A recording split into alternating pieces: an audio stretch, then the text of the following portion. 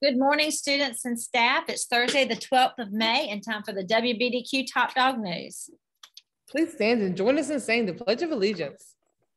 I pledge allegiance to the flag of the United States of America and to the republic for which it stands, one nation, under God, indivisible, with liberty and justice for all.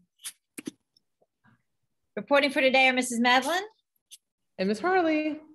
It's time for our school announcements. Are you listening? When I say book, you say fair. Book. Fair. Book. Fair. Book fair. Well, it's birthday time. Miss Harley, who is celebrating a birthday today? Emmanuel Martinez and Caroline Fang, both in kindergarten. 1, 2, 3. Happy birthday. Well, May's character word is courage. Today, we will recognize 2 kindergarten students who demonstrate courage daily. Our first student is Eva in Mrs. Broadwell's class.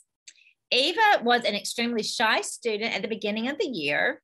She wouldn't talk to her teachers or classmates. Now she has found her voice and courage.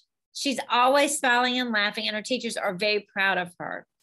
Our second spotlight is Lila in Mrs. Beauchamp's class. She has overcome many personal challenges this year, and her teachers are also very proud of her. So even Lila will receive ribbons for showing good character every day. We do have a lost and found hat I'd like to share with you. This hat was found on field day during the kindergarten first and second time in the morning. So if this is your hat, please come to the front office to collect your hat. Well, time for a book fair update.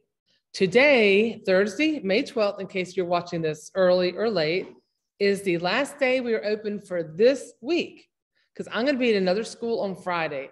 So the book fair is not open on Friday, but the book fair will be open again on Monday morning.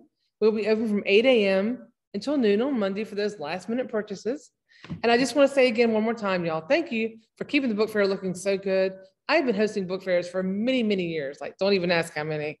And y'all have really taken care of putting things back where you find them after you look at them. The place has been looking great, saves us a lot of work. Thank you so very much for that. And thank you for watching today. Now we'd like everyone to join us in saying the 3 B's. Be respectful. Be responsible. And be safe. Make it a great BDQ day. We'll see y'all tomorrow on Top Dog News.